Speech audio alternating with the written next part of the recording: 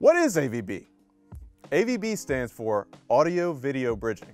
It's a set of networking protocols that allow someone with limited network experience to connect digital audio using Ethernet in a way that is robust and versatile.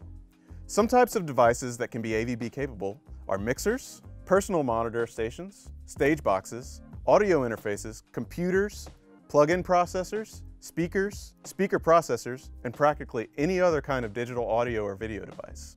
AVB is the result of many years of work by the largest engineering group in the world, the IEEE. It's an open standard, meaning that any company can build products based off the IEEE standards without paying licensing fees. AVB began in the Pro AV community, and so at its core, it's designed to transmit digital media simply and reliably. AVB is designed to prioritize your important data without any special setup, so that you don't have to worry about dropouts or reduced fidelity. It's also designed so that audio is played back at the exact millisecond it's meant to be played back at, for every device on the network without special setup. Where other networks require an IT person to set up complicated networks, AVB is meant to eliminate that responsibility for the end user. AVB can be used to send any data, not just audio or video. The core AVB protocols are data agnostic.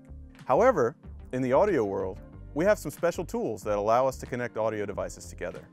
So how do I set up a network? We use a type of control software called an AVDEC controller.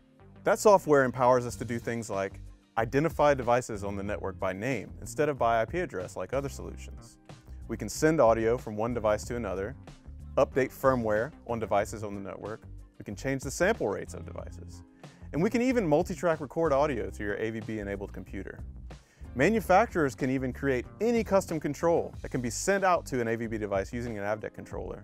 For example, our devices can send phantom power control and gain. So what do I need to set up an AVB network? AVB is natively supported in Mac OS, and drivers are available for Windows and Linux. But most AVB devices are able to operate without the use of a computer. For instance, the PreSonus Studio Live mixers have a built-in AVDEC controller that lets you do all the routing from the touchscreen. In order to create an AVB network, it's necessary to have an AVB-capable network switch. These special switches shape the network traffic for us, prioritizing the most important data automatically. Because the data is automatically prioritized, much less user configuration is needed. All you need to do is connect devices to your AVB-capable switch, connect a computer or other device running a controller, and then route your audio. No special networking knowledge is needed beyond that. Thanks.